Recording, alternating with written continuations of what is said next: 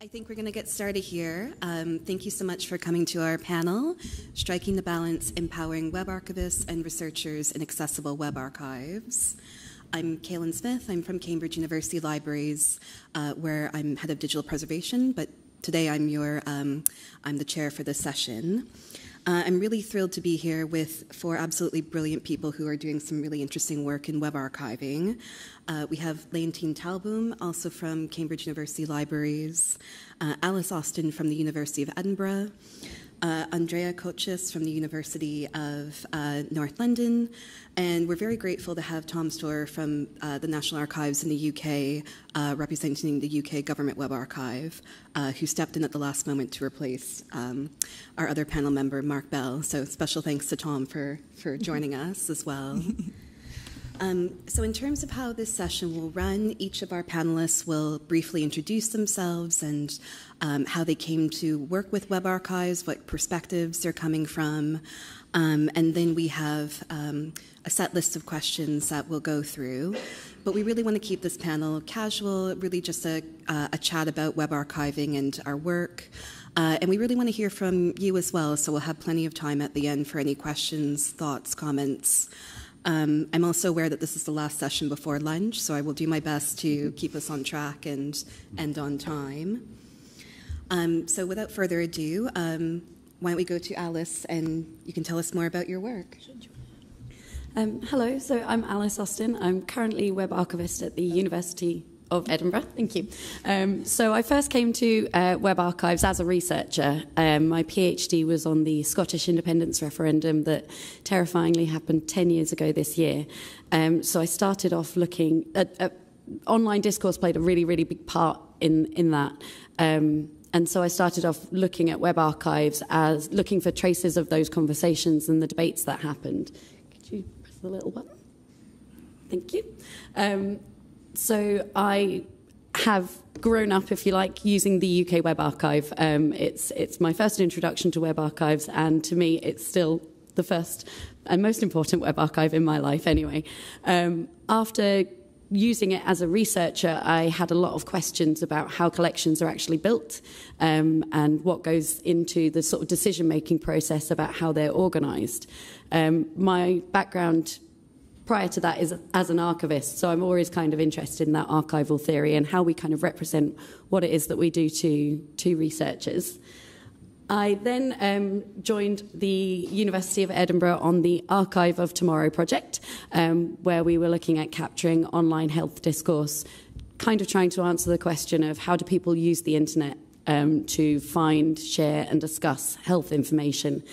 Again, that really gave us an opportunity to think about how we make our work visible. Now I'm doing something quite different at the University of Edinburgh, which is trying to sort of embed web archiving as part of our natural web lifecycle management. Still using the UK Web Archive because I am nothing if not loyal, and we're looking at trying to find ways to slim down our web estate, potentially directing people to the UK Web Archive captures where we can, and really trying to raise the profile of web archives within the university. That's me. Thank you.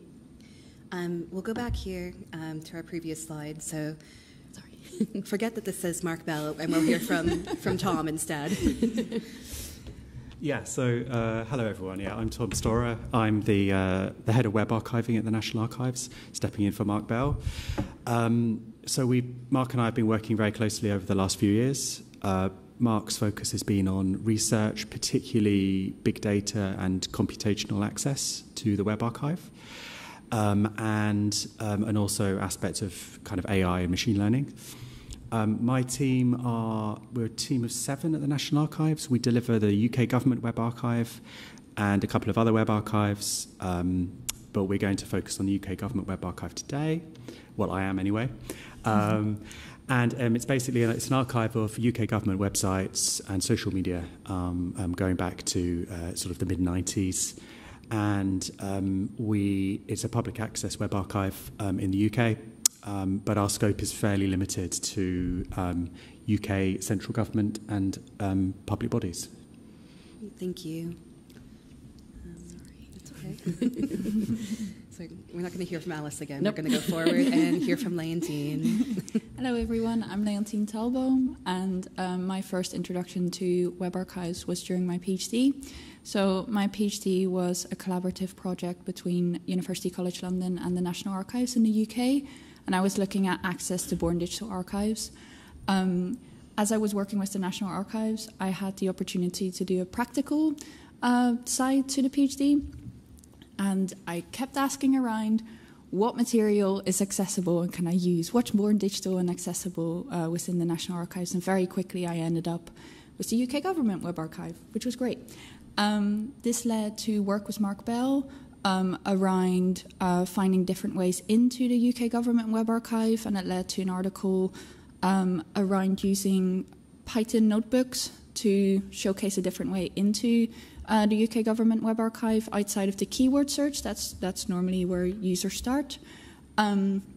This then led to a software sustainability fellowship where I developed a computational access guide with the Digital Preservation Coalition. Basically, all the ideas that we got from working with a web archive kind of fed into that. And then I ended up working, similar to Alice, on the Archive of Tomorrow, which was around collecting health discourse online. But instead of being based at the University of Edinburgh, I was based at Cambridge.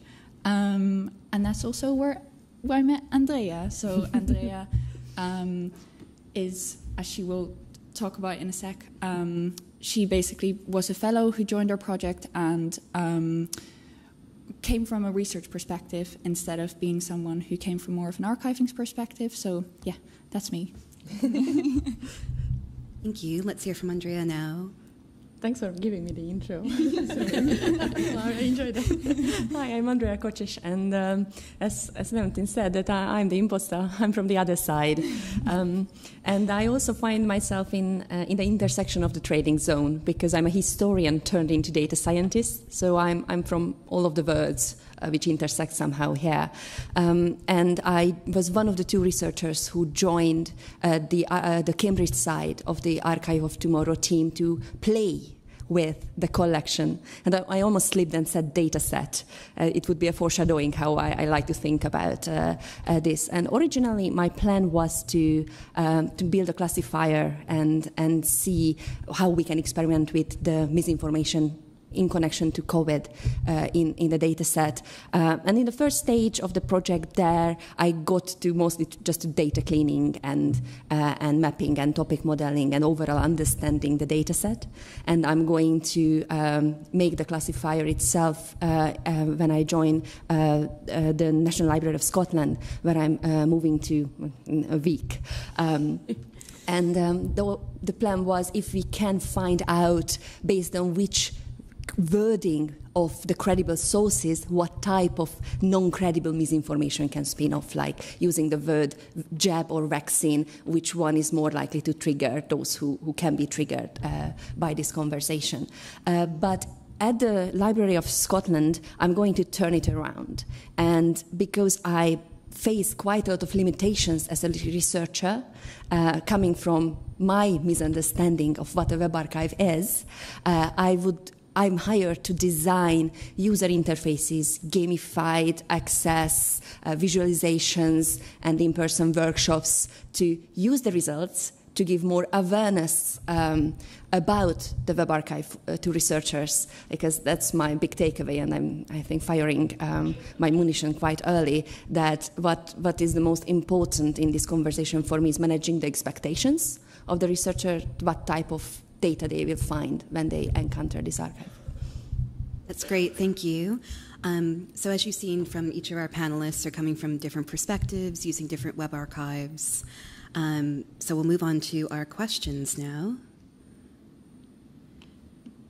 Great. So perhaps we can start off with the first one here. How do we communicate about web archives and their value? I really like what you just said, Andrea, when you were speaking about playing with the collection, and it was such a kind of friendly way of putting that, because web archives can be intimidating, especially if you're using them for the first time.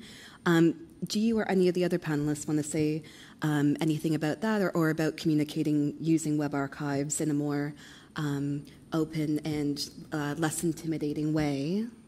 I find it very important because how I see this is you can encounter the web archives from two directions.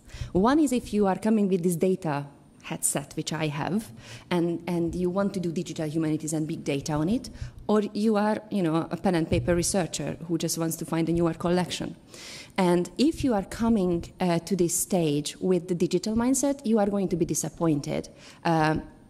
Not in every cases, but at least at the legislation that I encountered with the Archive of Tomorrow, because I couldn't do distant reading, I couldn't do big data, big stats. It was not what I expected. But if I change my mindset and imagine this data like a microfilm collection, okay, when you have to be in the library, have to turn one instance after the other, you cannot annotate it, you have to take paper notes, you have to have the very traditional researcher mindset, then it's, a plentiful resource. And that's what I would like to show the users in the library, that you don't have to see the big picture. It's enough if you can cherry pick information and you find a story, you find an interesting bit, as you would do when you are doing your index research in a paper archive. Yeah. Can I just add something to that? I think Andrea's also... just to give a little bit of context on how difficult it was for Andrea to work with this material, the UK legal deposit the non-print legal deposit limits data mining over the UK web archive, and I think that's the case for a lot of web archives, which basically meant that we find a way to extract the metadata from the Archive of Tomorrow collection, which Andrea then took and crawled all the URLs within that metadata again. So she basically crawled everything again. Very similarly what yesterday's poster Helena showed, that research is again web-scraped web archive data. Yeah, so that was a real challenge for Andrea. And coming from not having worked with web archives before, that was very challenging. And communicating that to Andrea, like, this is how a web archive works, was really difficult.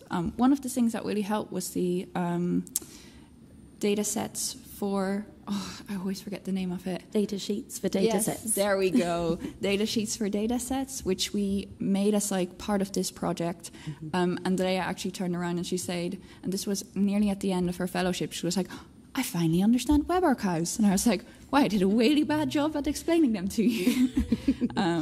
So that was really interesting to see as well, how helpful that type of documentation can be for a researcher who's not familiar with web archives as a resource. So yeah. That's really interesting there, just to pick up what you ended on, and how there might be different entry points needed into a collection or just web archiving, broadly speaking.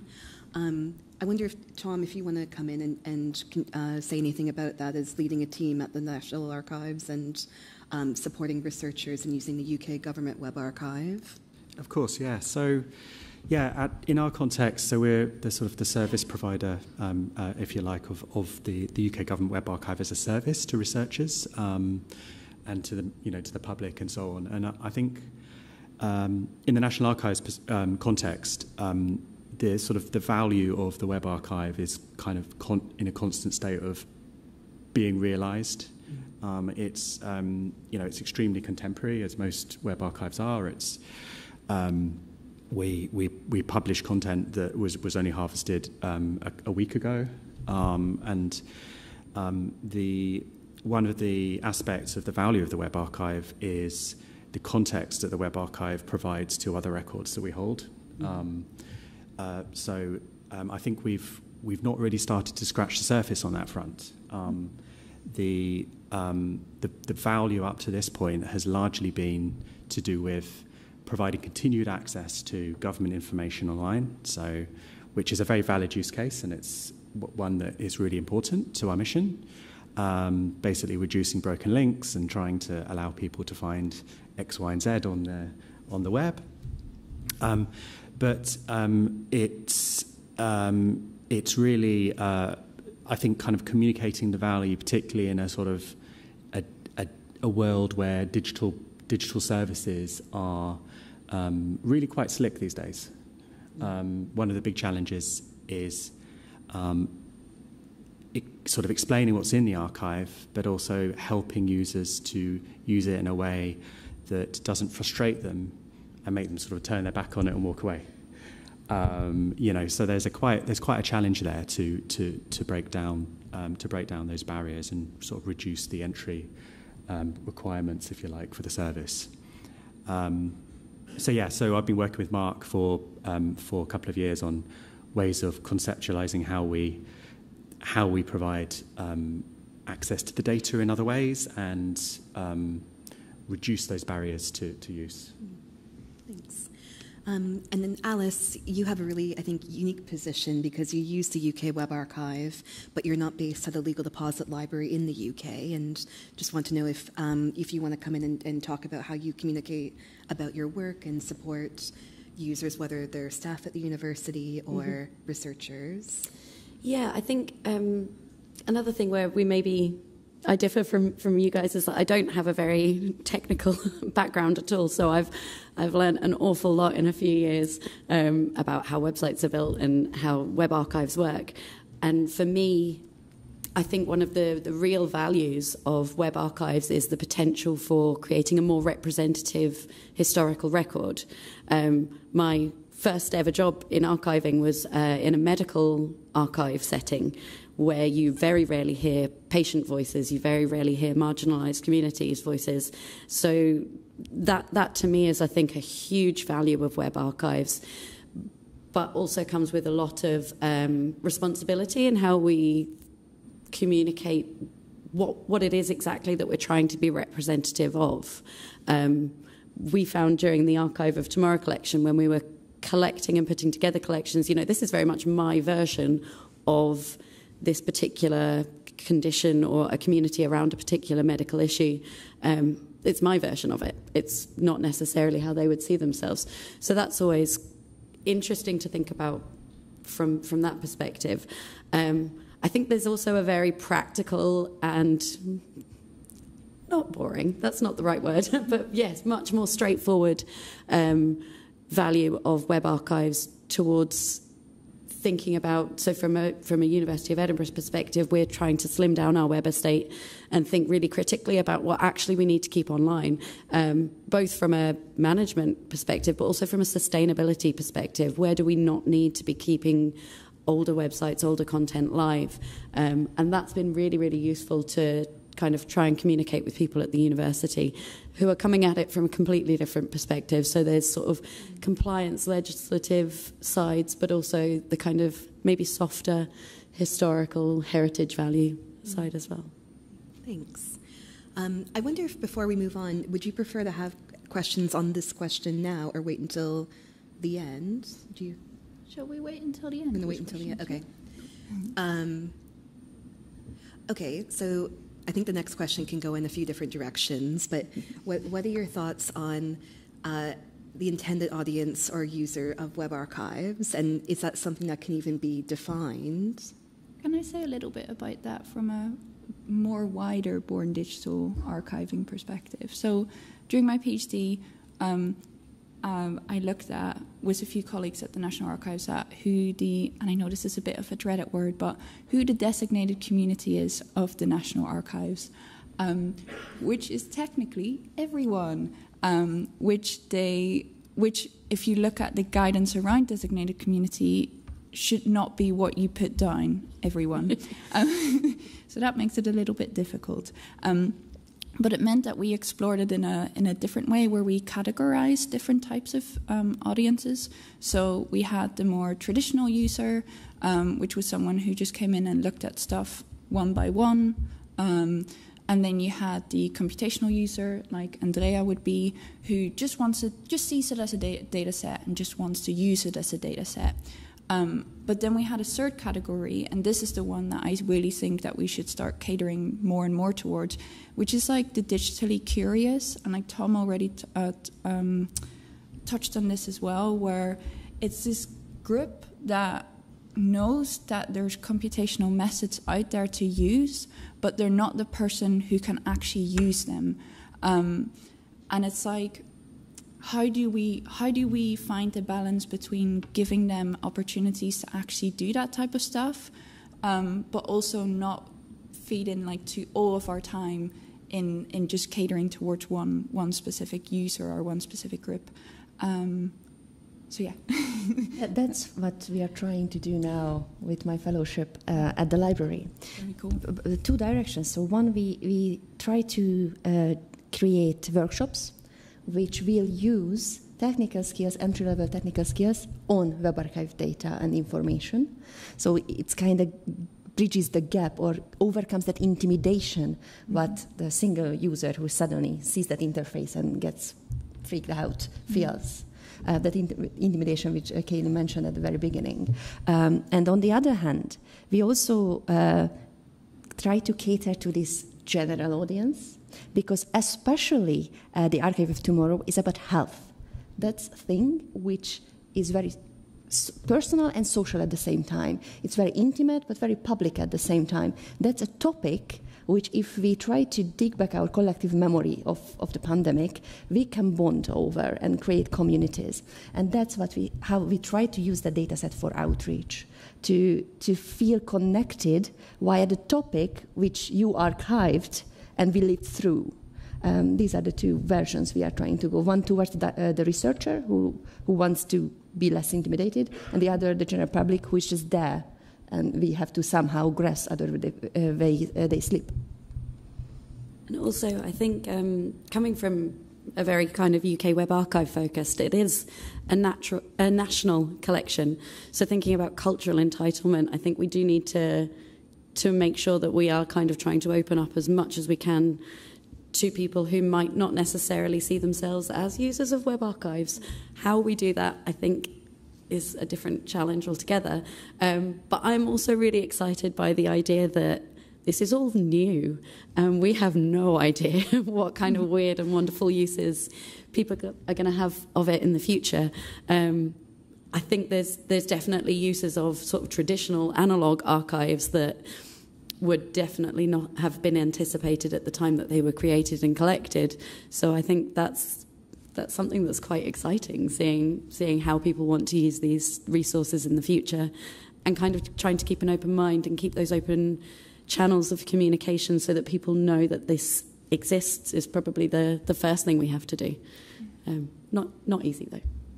I wonder, Leontien and Alice, if you want to say anything about your experience as web archivists and communicating with creators of content online that you captured as part of the Archive of Tomorrow project, and explaining to creators what a web archive is, why are you looking to include that content in this particular collection?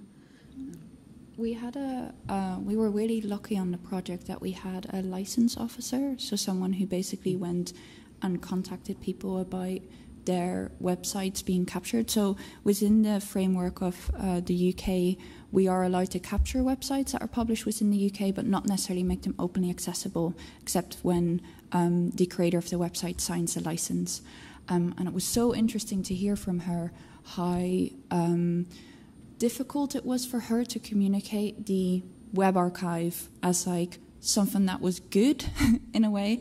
So a lot of people were very skeptical about the web archive, and there was also we even had difficulties with more official sources such as the NHS, who basically said we don't really want it to be openly accessible because we're really worried that people will find outdated information within the web archive, and that they would feel liable for that.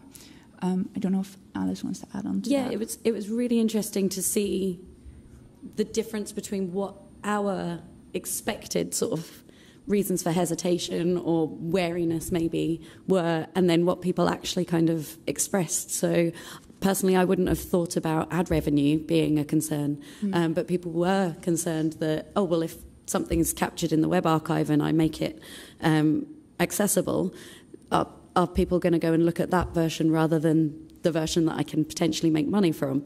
There was also a lot of conversations that were brought up about how things were going to be described. So Archive of Tomorrow, the kind of subtitle to that project was Health Information and Misinformation. So we had some people who were concerned that their site was going to be kind of labelled as misinformation or, in some cases, hate speech. And so that kind of really forced us to think again about what is it that we're trying to achieve and how are we communicating what legal deposit is and what the point of it is and what is, you know, what is the Web Archive for and who is it for. That was very, very eye-opening, I think. And that's been really useful to take forward to thinking about working with the University of Edinburgh, and where we are hoping to achieve an umbrella license for all University of Edinburgh content that has been captured within the UK Web Archive to make that accessible. One concern has been, well, does it show up in a Google search? Again, not something I would have thought of, but has been really, really helpful in helping us to sort of anticipate what people's concerns might be about content being made available in a web archive or even captured in the first place. Is this something, Tom, that comes up with the UK Government Web Archive? Do you have creators who reach out to the team to ask, why are you capturing my blog or whatever it is? Yeah, it is to a certain extent. I mean, from a content creator's perspective, I think it's always quite surprising how still we find that people are unaware that we're archiving their content. Even though we've sort of been around for quite a long time, we do a reasonable amount of sort of knowledge raising and talk and discussion and that kind of thing. I mean, we don't get the same level of sort of pushback or skepticism, I suppose, that a lot of other web archives get. And I think when it comes, I think civil servants in particular tend to be quite aware that the content they're publishing is going to remain, is going to be scrutinised, and it's normally been, a lot of it's been through a few layers of sign-off normally before it's made public anyway. That's not to say that there aren't some areas where we have difficulty. So we have a takedown policy, and it's kind of relates to the next question really about legislation and so on. But yes, the takedown policy is a really important way in which we can continue to archive websites and give meaningful access to them, but on occasion take down content from public view where perhaps there's something that's been published inadvertently or something like that. So we found that a very useful mechanism to, I suppose, reassure people of what we're doing. One of the things I was thinking about when you were speaking is when I was working on the Archive of Tomorrow project, I recall hearing with the UK Government Web Archive, there was concern around users finding that content through a search engine and thinking that was, I guess, up-to-date information about the pandemic or relating to the pandemic in some way, but it's from an archive. Yeah. And I'm just wondering if you could share more about that and kind of what led you to, I think, not indexing that data, or at that time, I think that was the outcome. Yeah, that's right. So it really comes back to the intended audience point, really. And, it's for everyone. Yeah, it's particularly a UK government web archive. It's about heritage, but it's also about accountability. And so our impulse, our default position, is to make it available as openly as possible. When the pandemic hit, it quickly became apparent that we had, I think, 500,000 results in Google, and we were getting something like 60% of our traffic, about 100,000 users a month into the archive. 60% of that was through Google. And it quickly dawned on us in March 2020 that, hey, it's very likely that someone's going to be searching for some COVID advice or COVID, say COVID symptoms or something that was a rapidly changing thing at that stage. And they may well stumble on something that's 10 days out of date. We took the decision to remove it from Google at that point. And I mean, just the other day I was talking to someone about how there is actually still some residual content in Google, mysteriously. Don't really understand it myself, but the person I was talking to owned a website. They were saying, oh, we really don't think that you should have content from our website at all in Google. A couple of weeks earlier, I was talking to someone else saying, oh, when will our content appear in Google? So there's a sort of tension between those two extremes, if you like. But at the moment, we've opted to try and block it as much as we possibly can. Thanks. And I just want to pick up too on something that you were saying, Alice, about concerns around whether or not, I guess, a creator thought you were labeling something or tagging something as misinformation or as truthful or fact, and that really wasn't the intent of the project to do any sort of decisions like that or to assign any kind of tag that would label it one way or the other. And just wanted to see if you or Leontien wanted to say anything more about that, and maybe anything about the risks of collecting some content as well that is perhaps damaging or could be seen as damaging in some way. Yes, and Nicola was speaking a little about this earlier in terms of content advisories. So we did collect, so I worked on a sub-collection within the Archive of Tomorrow project around trans health, which is a horrifically hotly debated topic in the UK at the moment. There is a lot of, I suppose, could be described as volatile content. We thought it was really important to reflect the good and the bad. It's part of being a trans person in the UK is trying to navigate that landscape.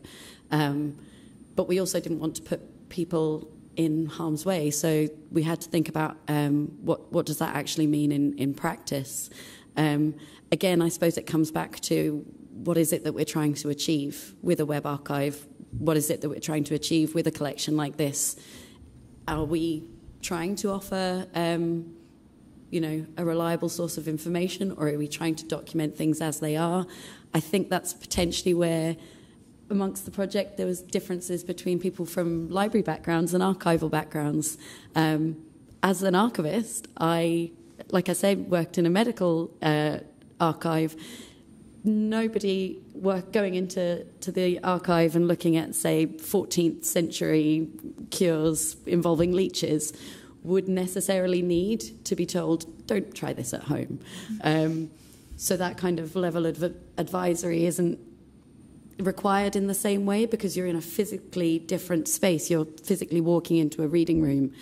I think with the web, it can be so seamless that it's hard to make those distinctions, and also there's very little opportunity for somebody accessing that information to potentially talk to a curator and find out how it's been preserved and why. So that was a really big concern for us. It was such an interesting aspect of the project, and there's a lot more to be done around it, I think. I don't know if you want to... From the researcher side, that's where the information is. That's what we want to research. And that's where I think your responsibility should be framing it for us, contextualizing the data sheets, and trusting us that we also have our ethical standards, not to abusing that. The question here, again, the wider audience, how they will react, it has to be communicated in a different way than how the researcher gets the information. But as you said, if I'm going for 18th century material, I know what to expect because I was already introduced to this. I guess the more framing, the more labeling, the more data sheets accompanying information is out, the clearer it becomes that what I'm seeing is a curated and not value, attached, clear valued source of information. Sorry, I was just going to say I think that's a bit of a challenge with the Web Archive because there are lots of different ways to access that. So if you're coming in through the curated collection, as a researcher, you've got that mentality. If you are kind of stumbling upon that, whether through linked sites or something else, you might not be kind of considering that aspect of it being curated in that way. Is it technically possible to label an info pop-up box to these? Nicola can speak to you more about this, but I think your point earlier was possible but incredibly difficult. Yeah, and very expensive, which is a concern. The thing to come back to Alice's point as well is that the balance that I found really difficult in the Archive of Tomorrow project is we had the opportunity to include more communities and include more voices than we would have otherwise, because there was free web archivists, and trying to strike the balance between protecting those groups but also including them within the web archives was really, really difficult. So there's a lot of Trans Health is a good example of that. There's a lot of forums out there for help that may not be seen as official help, but is a really important part of that community. And it was like those really interesting conversations between, do we capture this or do we not capture this? And like, where does that lie? Because with it being a web archive and having that seamless way of entering it, it's just a really difficult question to answer, because that whole ethical side comes into it as well. So yeah, we did decide to capture a number of them, but yeah, it's just really difficult. And I can talk about this for hours, as you know.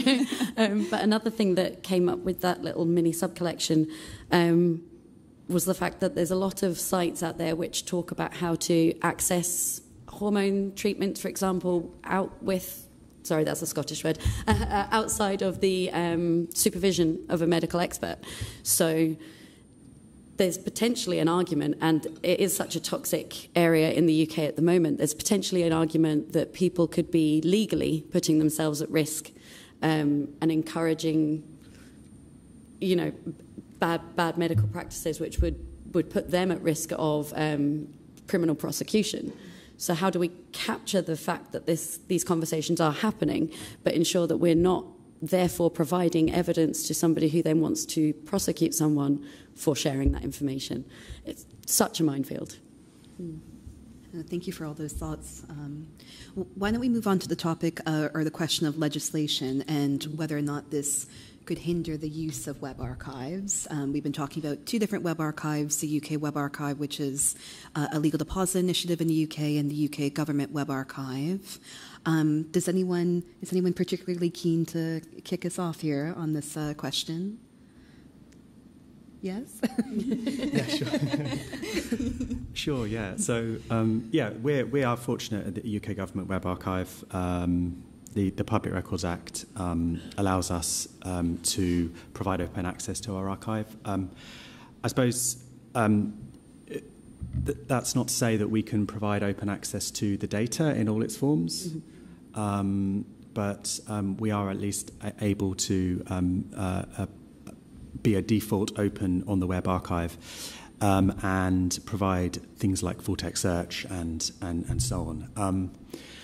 This is a kind of a question that we've tried to grapple with many times over the last few years, and it's as I mentioned before, we have a takedown policy, which is one of the main ways in which we manage our sort of legal but also ethical constraints around the archive, and there remains a challenge around providing large-scale data sets of our data for kind of quote-unquote downstream takedown issues. So where an emergent issue is identified, once you've basically released large volumes of data, as we know, there's no way to get that back. So there's actually a project at the moment that we're looking at around non-consumptive use of our data in a way that can deal or sort of smooth over some of those problems about takedown and hopefully enable use at scale and computationally as well. Why don't we go to Andrea next? Because I was always just so fascinated about the kinds of things that you were experiencing as a researcher on the Archive of Tomorrow project, and just reactions like, why is this a thing? Like, why are we doing it this way? I was really like a fish out of water, just, the newborn, figuring everything out. I expected that I join you, I just open up something, download all the data, and do my stuff. And it was not possible. And as the previous panel discussed, there are ways to bypass this legislation, because for my project, the one-by-one access sitting on the spot was not the right solution, but it comes up with new obstacles, which then has to be solved and has to be considered. So I was really, really grateful for the metadata, which was beautifully prepared. And from there, I could work, I could finish the job I was hired for. But with strong limitations. For example, obviously, if you are re-scraping the URLs from a list of extracted URLs, you cannot do a temporal comparison. You can't do diachronic research because you see only the moment when you can scrape it. Therefore, it again limited to see how the narratives changed, for example, which was the first aim. Then there were tremendously loaded dead links already by that time. Websites obviously changed when I scraped them back, and these were the two major obstacles which had to navigate my research question. And maybe I was the one who was very blatantly ignorant to what I am going into, but I might be a symptom of a larger misunderstanding of what you can expect. And mostly, not only these expectations, but the legislation was absolutely not understandable for me. I didn't understand which document I can access, why I can access that, why I can't access the other one, why can I take that home, why I can't take that home. Or the other problem which it caused, it was spotty. And I didn't know it was I didn't understand how it was spotty. The datasheet, again, was brilliant because it told me which geographic region was more represented, which topic which genre, which format was more represented in the data. So I could work with that. But when I just introduced the big interface, I don't know what is behind. It's kind of a black box situation for me as a researcher. I love how you said beautifully prepared metadata, which I think is something that we all dream about. I want to touch you with that. Do you find that, or did you find that the legislation impacted the research questions that you were looking to? Definitely, yes. It's, again, you can go to, like the traditional historical research, you know who wrote something, you want to find that person's or that topic's relevant document, and then you can find it, and it's very limited what you can do with that. It's a different mindset than how I originally wanted to look at the question. And Leontien and/or Alice, do you want to comment on this question? No? Yeah, I was going to say it's something of a double-edged sword, I think, the UK legislation, in that it, like Leontien says, enables the collection of anything in the UK web space, published in the UK web space, but restricts access to it. So it's wonderful on one hand because there is just so much that is in scope, but it has a very strict barrier to it, which doesn't really reflect how the internet works. So again, when we were collecting, it's hard to say where the boundary between conversations happening in the UK and conversations happening in the US, for example, is, and to try and reflect that within the UK Web Archive. I think one thing which is always interesting is to think about what can't we show in an archive, whether that's a web archive or otherwise. So yeah, it's like something of a double-edged sword in that respect. I just find it especially sad that you were able to not work on that temporal side of the data Everyone set. finds it sad. Yeah, because like that's in my opinion such an interesting part of web archives in general. I know that we did a project as part of a study group a few years ago where we did graph networks of the UK government web archive, and that was so interesting to see how departments changed over time. But yeah, we couldn't have done that without having that temporal side to the data set. Yeah. I want to leave us some time for audience questions, but for our last question here, I wonder if you could just give us some thoughts on whether or not web archives can be seen as objects, and then we'll go to audience questions. Do you want to start us off, Andrea, and then we'll kind of work our way across? I'm unsure I understand the question. Why don't you start, Alice? Sure. So I think we've touched on this a little bit, but the archive as an object has its own history, and I think this is something that, you know, quote unquote traditional analog archives have really embraced, and I think it's something we've kind of touched on a little bit with like the data sheets for data sets. Oh, I got it now. Okay. Yeah. So I think the challenge is really for how we can kind of foreground that information and those considerations. I think one thing that the Archive of Tomorrow gave us a great opportunity was to actually speak to people like you, Andrea, and actually speak to the researchers who were using this. It's still very, very difficult, though, to present that material alongside the actual collection, especially when we're talking about the UK Web Archive, and which is so vast. Within the UK Web Archive system, it's hard to show when something was added to a crawl, when something was added to a collection, why, who by. So I think there's the sort of the life and the afterlife of the archive itself is something we need to kind of work on explaining and showing a little bit more. Yeah. What I really like as well, and Tom mentioned this as well, is how the web archive, or like the collection of a web archive, sits alongside other collections that people have. So not only alongside other web archives and why they've collected a slightly different set. So like the UK Government Web Archive and the UK Web Archive have overlap, and that to me is just fascinating, and like how that happened. And as a researcher, you're not really aware of that until you dive a little bit deeper into it. But what you were saying as well, Tom, like how it sits along other government records is really fascinating because it gives a slightly different picture of stuff. So yeah, I would love to see more of that type of research too.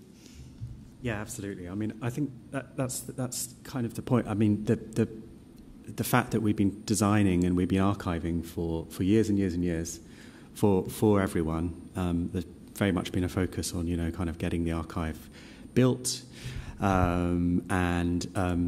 know, we've had I think from an access perspective, there's still very much a sort of an individual page, individual resource focus that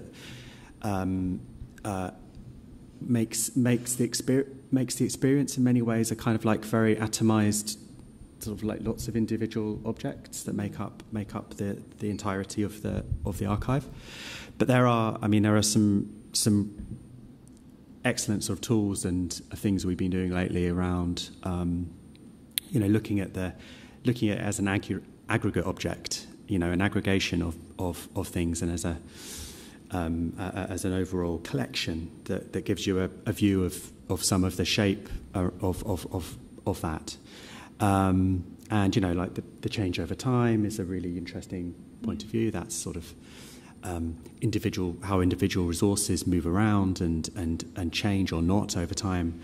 But also tools like, you know, like Solar Wayback and the GLAM Workbench and so on are really, really useful in this respect, because they move us away from that, like, extremely valid, like wanting to find a single resource use case, to viewing the object as a constantly evolving record in itself, at the whole web archive level. So I think, that's a really that's an area that we know we need to do more in, and we know we'll continue to explore. Yeah. All right. Do you want to add anything, Andrea, or shall we go to questions? No, I'm in perfect agreement with you. Okay. All right. Does anyone have any questions for our panelists? Yes.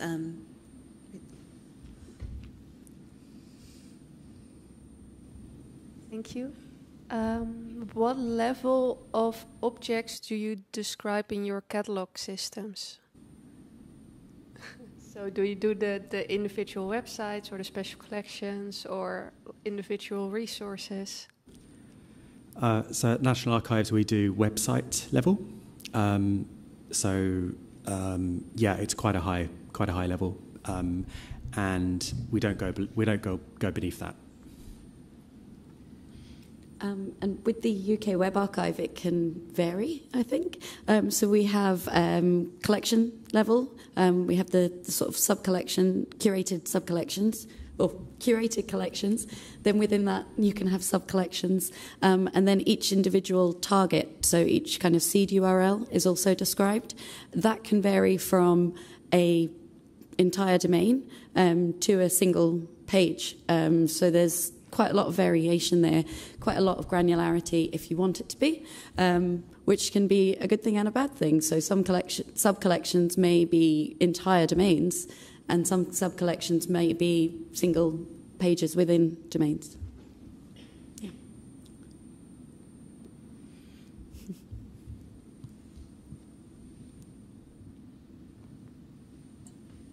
Hello. I had a sort of follow-on question to that, which was thinking about the empowering researchers bit and the size of web archives, where I think sometimes now we're getting the feedback that kind of what we've created is perhaps too big to be useful, and sort of how, kind of what the opportunities and tools and developments might be to support researchers in kind of getting from the really huge to now I've got a useful collection I can work with. Can I go? Yeah.